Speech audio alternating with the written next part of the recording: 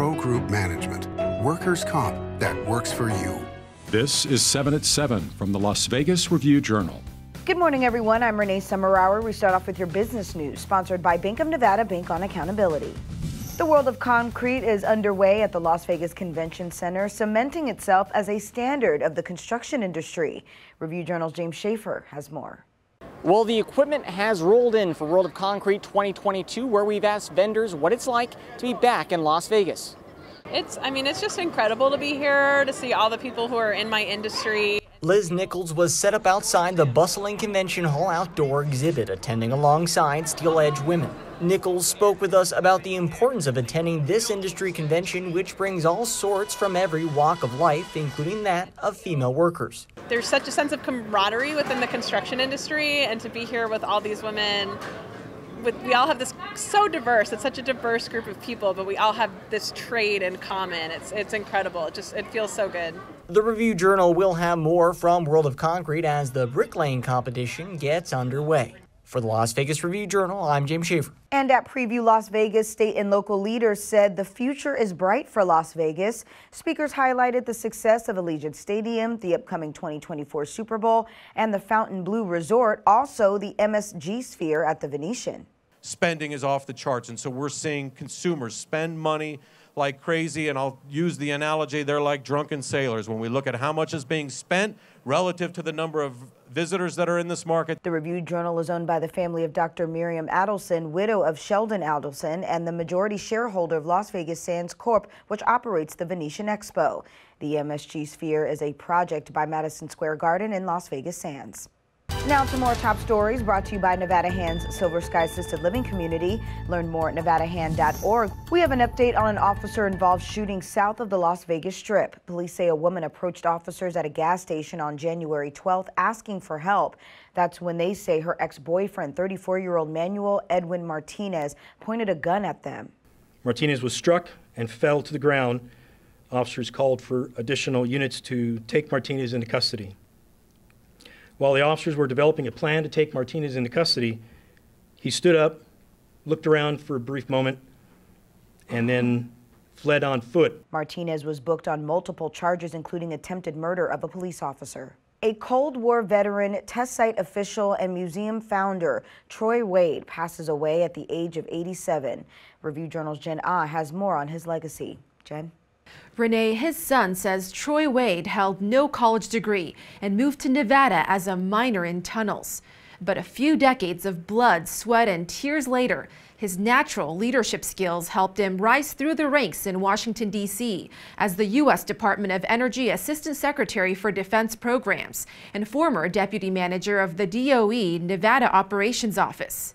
His colleagues call him the ultimate Cold Warrior with his insight on nuclear weapons. I was trying to walk across this bridge from using them as weapons to destroy people to using this as a means of doing something good. By helping to later establish the National Atomic Testing Museum in Las Vegas, Wade also brought to the spotlight our state's contributions during the Cold War at the Nevada test site. His son, Scott Wade, says his father died at his home Sunday. Wade leaves behind a daughter and 2 sons. Sports, sponsored by Station Casinos, STN Sports. Download the app and get a bonus up to $100 when you sign up. Former Bishop Gorman star quarterback Tate Martell is calling it a career. An official UNLV spokesperson confirmed with the Review-Journal's Andy Yamashita that Martell, who was on the UNLV roster this past season, is retiring from football. Martell was a 5-star prospect who began his college career at Ohio State before transferring to Miami and eventually ending up with the Rebels. He finishes his career 26 of 35 for 303 yards and 1 touchdown. Sports betting, sponsored by Las Vegas Paiute Tribal Smoke and Cigar Shop. The Green Bay Packers remain the Super Bowl favorites at the Westgate Superbook after the first round of the playoffs. The Packers are plus 325, followed by the Kansas City Chiefs at 4-1, and the Buffalo Bills and defending champion Tampa Bay Buccaneers at 5-1. The Los Angeles Rams and Tennessee Titans are next at 8-1. The San Francisco 49ers are 12-1, and the Cincinnati Bengals are 22-1. Now to your health news. Mask mandates are returning to 3 Nevada counties. State officials say Eureka, Story, and White Pine counties have had a high risk of COVID transmission for the past 2 weeks, according to CDC guidelines. And starting Friday, residents will be required to wear masks again in public indoor settings.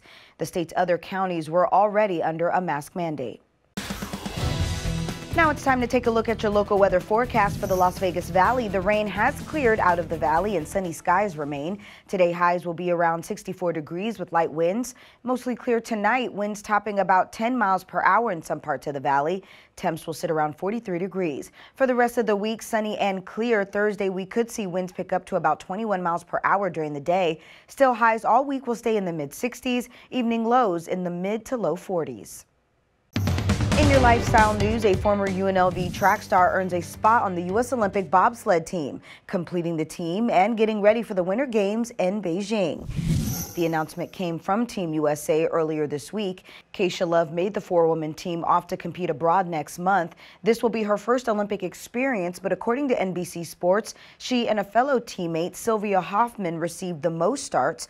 Love graduated from UNLV last year and is considered one of the track program's all-time top athletes. In your entertainment news, sponsored by DiscoverYourNevada.com, brought to you by Travel Nevada, the City of Henderson's Battle of the Bands is back and submissions are open. The bands must be from Southern Nevada and half of the members must be under 21 years old. Winners will get cash prizes and the opportunity to perform at Henderson's signature events like Hot Rod Day. And if you were looking forward to a Mike Tyson-Jake Paul fight, you might be disappointed.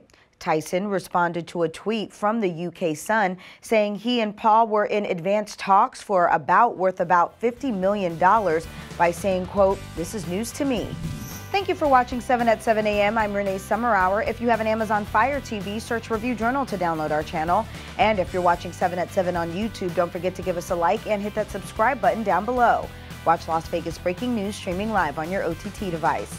We'll see you back here later today for 7 at 7 p.m. from the Las Vegas Review Journal. Have a great day. Review Journal Studio, sponsored by Adam Kuttner. Get the maximum settlement as quickly as possible. This 7 at 7 update, sponsored by Pro Group Management. You're watching 7 at 7 from the Las Vegas Review Journal.